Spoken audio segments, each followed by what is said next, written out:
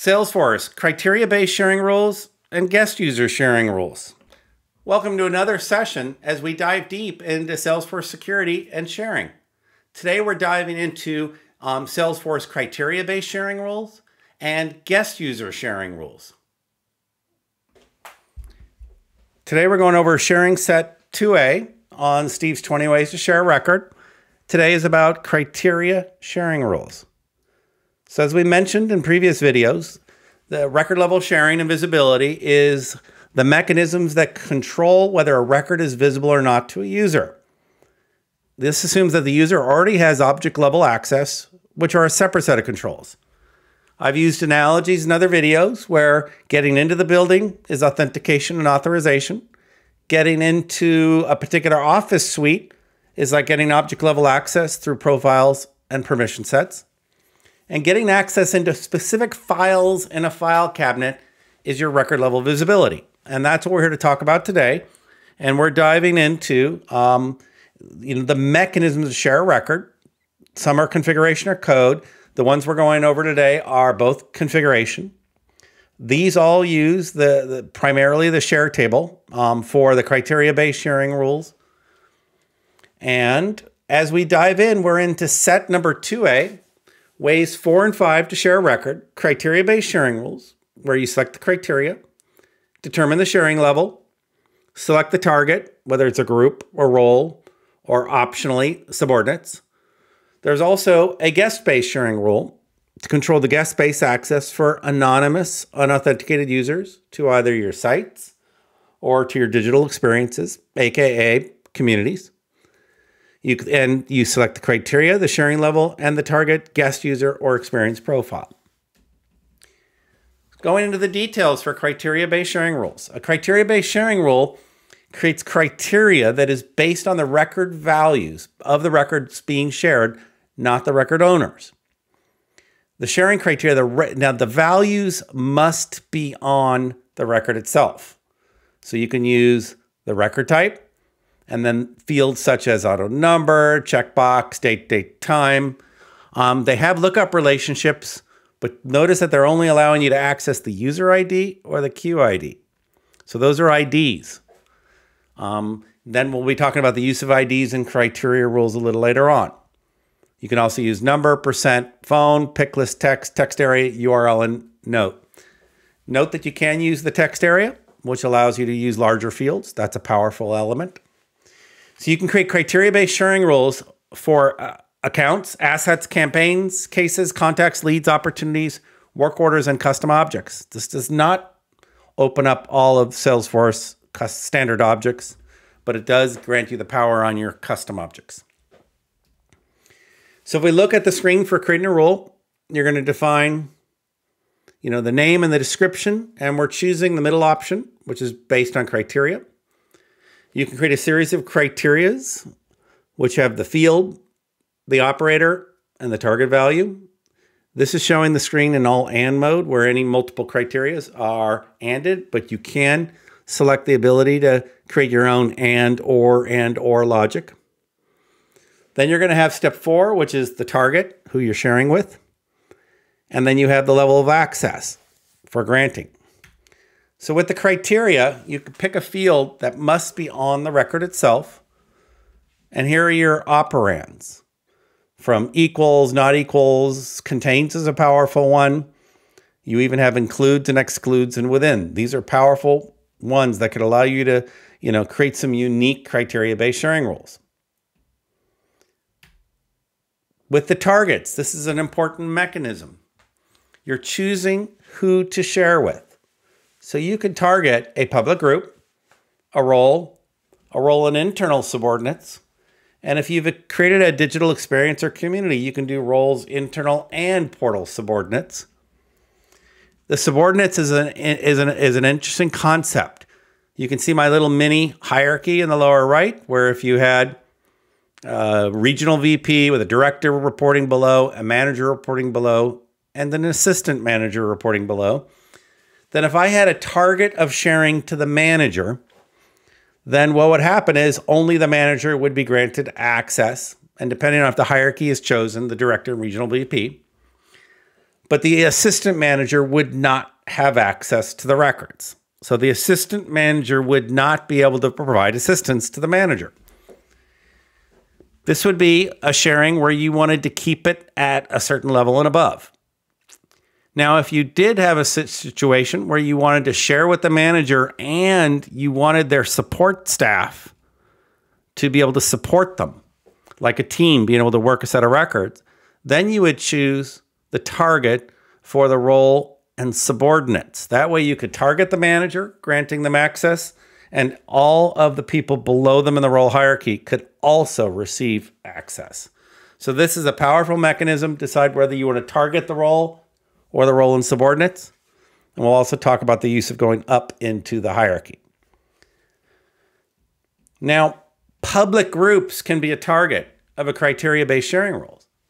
Now, they're very powerful mechanisms because you could create a public group, all users in the West Coast, and then all users in the East Coast and all users in the Midwest.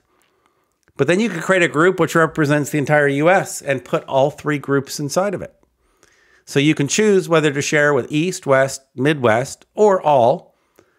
And it creates a very strong mechanism. You can also include a role and the hierarchy inside of a group. So you could target a group and include a role and hierarchy, and a role and hierarchy and internal subordinates. And there's a checkbox which says grant access using the hierarchies. So when you target this group, any records shared with users in this group are also shared with users higher in the role hierarchy. So you may have it structured so that by targeting a group of users, it can then send it upward in their hierarchy.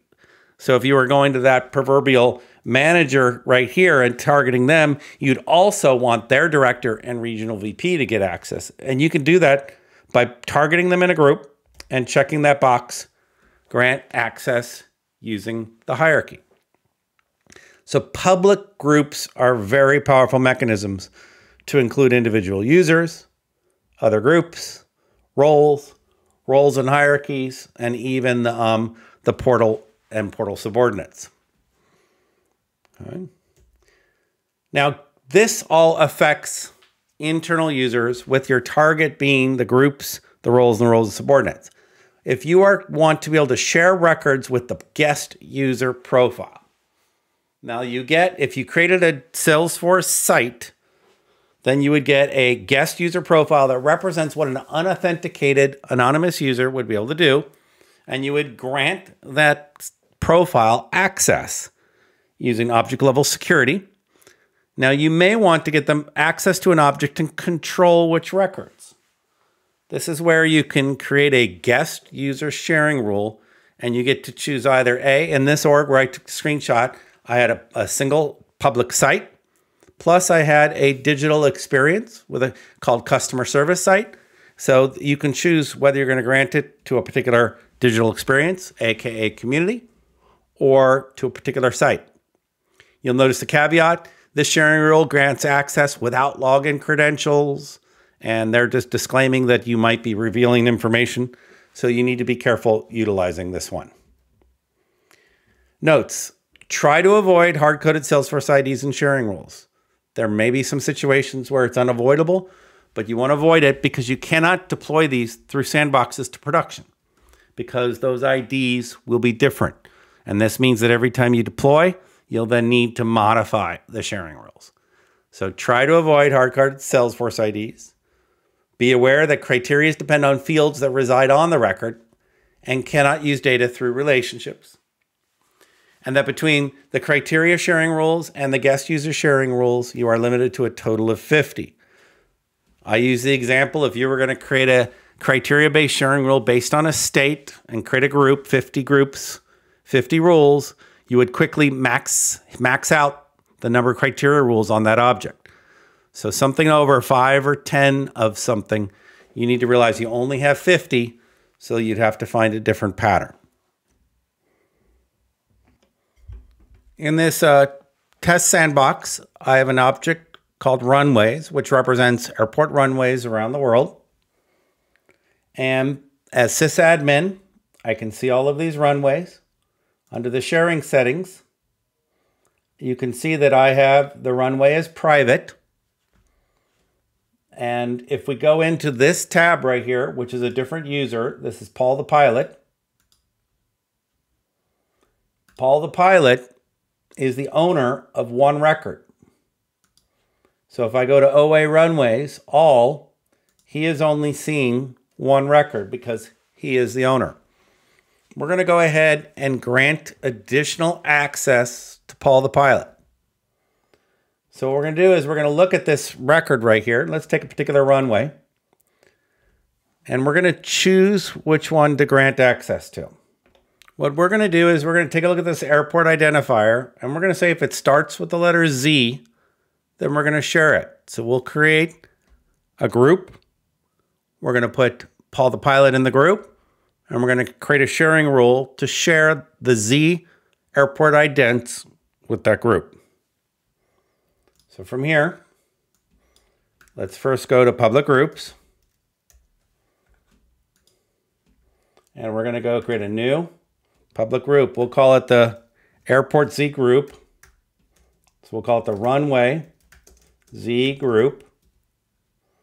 And what we're going to do, we're going to search for users.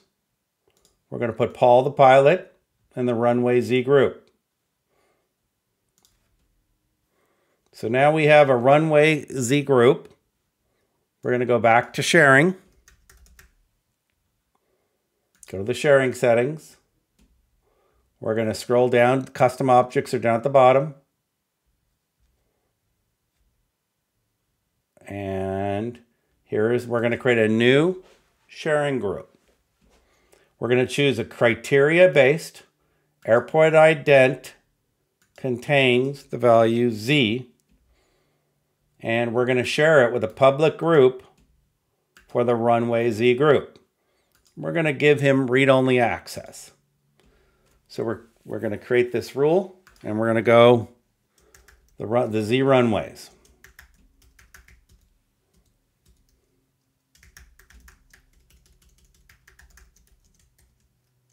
Z identified.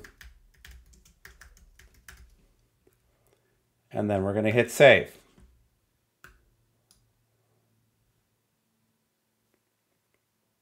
And what's happening now is Salesforce is going to go into recalculation.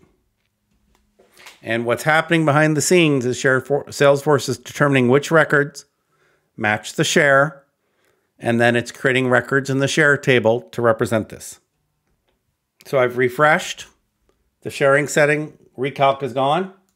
I'm going to come over to here and go all OA runways, all. And now you'll notice that all of these runways that start with an ident or have the Z in them are even OAZ. I could have done starts with, but I did contains.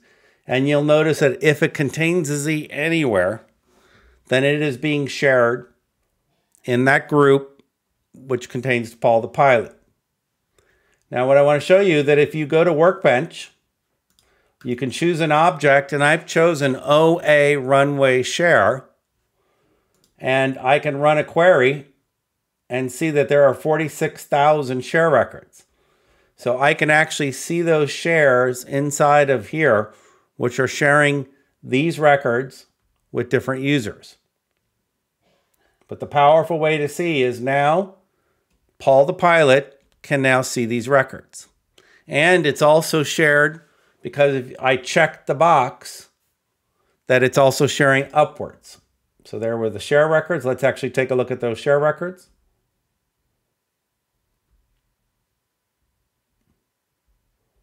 Right here. So that's the runway. If the runway airport ident contains Z, then share with the runway group. And we saw with the public runway group that Paul's in it. So this was a successful sharing using a criteria-based sharing rule with Paul the Pilot based on the criteria-based sharing rule to a group. So that's a good example of taking a look at a particular record, building a criteria, even if it's something as arbitrary as contains the letter Z, having a target, which would be that group, putting either individual users or whoever you want designated, and then saving, and then Salesforce will perform those calculations and is actually sticking those records in that share table to represent those sharings. A lot of power, but remember you're limited to 50, and remember you're limited to criteria on the record itself.